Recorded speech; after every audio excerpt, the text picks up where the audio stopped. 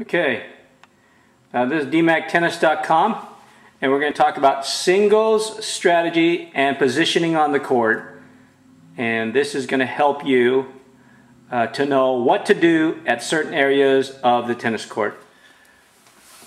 Hey everybody, this is DMac at dmactennis.com, and first I want to give a shout out to my daughter. She's behind the camera. She's 10 years old.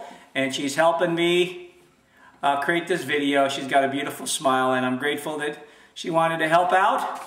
And this is what motivates me to help you guys out there in tennis. Now, what I want to share with you today is single strategies and positioning on the court. There's three areas that I want to talk about right here. One is the back court, no man's land, and then the net area. And it's really important to understand why these three areas are, because so this way, if you know what area you're in, you can properly execute the shot that is in that particular area. It's really important to know what to do in those areas. And so I'm going to give you an overview a little bit, and then I'll get down to specifics, okay? Now, when you're playing, it all depends on what type of player you are. When I was playing on the tennis tour, I was a serve and volleyer. I was an aggressive player. I always tried to capitalize on the net, to put pressure on my opponent, especially on big points like 30-30 or 40-30 or 30-40. Whatever it is, if it was deuce or advantage, anytime there was a close in the game, I would try to impose some pressure on my opponent, because that's really important. You know, a lot of the game is mental, but also physical. It's an amazing game. So here are the areas. Now I'm going to start back here in the back court. Now some people call that region 1. Okay, region 1. Region 1, and then this might be R2, and then R3. Regardless of how you call it, when I was playing tennis, it's very simple. This is the back court. This is no man's land, halfway between, you know, the net and the baseline.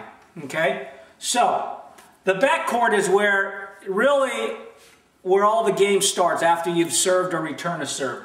The back court, all you're trying to do is hit the ball over the net 3 to 5 feet. Why 3 to 5 feet? When you get clearance over the net, you're going to end up hitting the balls past the service line. And the deeper you are, the more you're going to put your opponent on a defensive, because the further they are, the more likely they're going to hit you a short ball, which will bring you in to hit the next shot, and hopefully you execute it in a proper way that you win the point. That's the objective, is setting up the point. So when you're on the back court, what you're doing here is trying to hit the ball deep so you get a short ball into no man's land, and eventually you get into the net area and put away the ball. Now, at the back court, what your concentration should be in this area right here, your concentration should be keeping the ball deep. Okay? Today, in today's tennis, a lot of players hit a lot of ball. They punish the ball from the back court, trying to cripple the opponent somehow. And that's fine and dandy, but really, if you're a player like Bjorn Borg in those times, in the olden times, but players that kept the ball in play a long time here, they're basically what they're called as counter punchers. Basically, they're going to counter what you give them. So if you keep the ball high and deep over the net, you can stay here all day long, because really, no one's going to hit you any winning shots. The minute that they step inside a no man's land on the other side, then you open up the angles, and they're going to punish the balls to the side or the left to move you outside the court, and that's the purpose, okay? But on the back court, all you have to do is keep the ball 3 to 5 feet over the net and deep. You want the balls to land in this area right here, or further. Why? That keeps your opponent back, okay? And that brings you into no man's land. Now, you don't ever want to get caught in no man's land. It's kind of like the 3-second rule in basketball where you can't be inside that circle, because if you're in there for longer than 3 seconds, there's a foul, right? And, it's a free throw, or the opponent gets to take out the ball. So, you want to use a 3-second rule. You don't really want to be here longer than 3 seconds. Okay? But what you do here is really important. So now you're hitting the ball back and forth, and you're keeping it deep, 3 to 5 feet. Now you get a ball in no man's land, and in no man's land, what you do there is you set up the ball, and what I call it is a place where you cripple the opponent, all right? You throw them off balance. This is where you bring it in, because from there, you're going to move into the net area, okay? So from here, basically when you're in no man's land, what a lot of players do, club players, is they hit the ball from no man's land and they move back. Why do they move back? Well, because they don't have the necessary skills or the necessary tools in tennis to move in and hit volleys. Most club players don't get very good at volleys, but if you practice, of course, your next step is to move in and hit the volley. So for the most part, you're going to hit a backcourt. From the backcourt, you're going to hit it 3 to 5 feet. You're looking for a short ball, anything to land in no man's land, where you only want to stay there within 3 seconds, okay? Not longer than that. You get into no man's land and you punish it. You either hit the ball in one of the corners, deep. Depending on who your opponent is, you might want to hit it deep to the backhand side. Most opponents' backhands are weak. Now, great players, good players, have a very good backhand. It's important to have a good backhand, an excellent backhand, so that you can pass. Because why?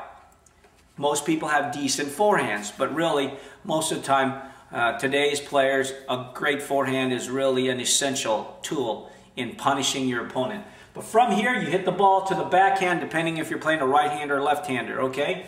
If you're not sure, hey, you can come in and punish the ball. And this might be a surprise, but you can hit it directly down the center. Why? You take away the angles. Of course, you got to hit it hard enough and deep enough if you're going to hit it there, because you take away the angles. A lot of players are afraid to hit it down the middle, but hey, you could be playing a tall guy. But for the most part, you hit it to the backhand, hit it a couple times to the backhand, see how the person reacts, and then you move in. From no man's land, you're probably going to hit one volley to set it up, or if you hit it really good, you come in and you step inside the net area and you execute a volley depending on where they hit.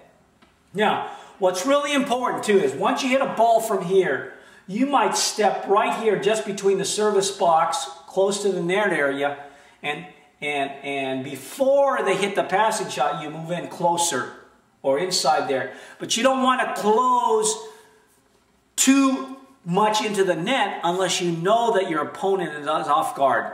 In other words, are off balance, okay? So you move in. So these 3 areas. Now let me tell you 3 things that you have to do, okay? In the net area, it's a must. You must put the ball away. Within 2 to 3 balls, the ball needs to be put away, or this is what's going to happen if you're playing a decent player. You're going to get either passed or lobbed. And that puts a lot of pressure on you, and most players that are in the net area, if they don't execute correctly, they'll miss the volley. But in this area, you put it away. You put away. You put away the ball in this area. In the net area, you put it away. You finish the ball, you finish it to win. Otherwise, you're passed, okay? In no man's area, all you're doing is crippling the opponent. You're setting up the shot so that you can step in the net area and put it away. I can go in very good details depending on who you're playing on the other side. But for the most part, on the backcourt, you keep the ball in play 3 to 5 feet over the net. Then when you get a short ball, you make sure you cripple the opponent by hitting to the backhand or to the forehand, depending on where their strengths are. Okay, for the most part, you'd probably play their backhand side. Okay, and if they're right-handed, you'll hit it right there. And then you kind of sit back a little bit just before the hit. You step in and get ready to hit the ball to the other side. And it should only take you 1 to 2 volleys to put it away, not more than that. And then, of course, when you're playing the volleys, you should have a good overhead smash. That's basically it. Is right here, all you're doing is you're hitting the ball back. You don't need to put any pressure. You don't need to hit any winners. All you have to do is not miss. Just keep the ball in play. In no man's land, you cripple the opponent. You set up the shot so that you can put it away when you get to the net area. In the net area, you have to put the ball away in 2 to 3 volleys. Actually, 1 to 2 volleys, excuse me. 3 sometimes if you don't put it away. But really, if you get to more than 2, you're in trouble. And the reason why you put it away here is because you got the whole court. The closer you are to the net, the more angles you have. See, and that's why you need to put it away. It takes the play out of the opponent. You take away the play from the opponent from putting you out. But when you're hitting it here, you hit it to the right. If you have to hit another volley, you want to make sure you keep it deep. Or you're hitting an approach shot, depending on what type of game you are. Those are the 3 areas, and it's really simple. There's nothing sophisticated about it. Here, you don't try to do too much. You set up the ball. Here, you cripple and punish the ball in a way that you get a weak shot in the net area, you put it away. And that's it.